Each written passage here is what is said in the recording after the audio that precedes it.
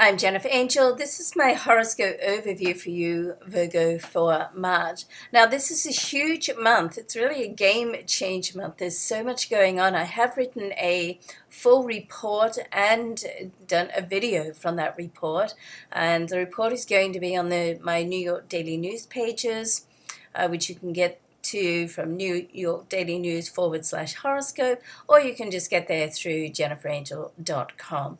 And of course, the video report is on my YouTube channel here. So what I'm going to do now on this video is just really give you a snapshot of what's coming up and going on for you this month. So the full moon, Virgo, in your sign gets your attention, certainly does, and it heightens your senses, which will be very much needed right through this month. So your relationship can move to the next stage. Singles, it's good to get out. You can meet someone amazing during this time, or have a breakthrough in relationships in some way or another.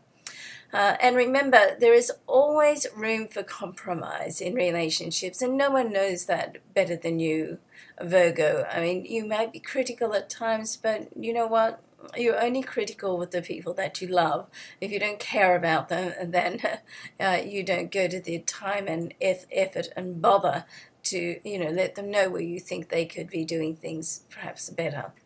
Now, partnerships and collaboration in regard to business can boost your financial situation this month, so that's looking very positive. But you want to make sure it's what you want, okay? And as always, aim for win-win outcomes. Okay, I hope something fabulous happens for you this month.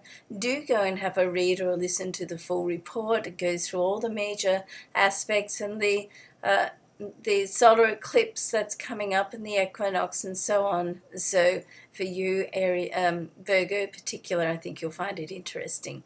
Thanks for watching. I'm Jennifer Angel. Look forward to seeing you through the month with the weeklies. Bye for now.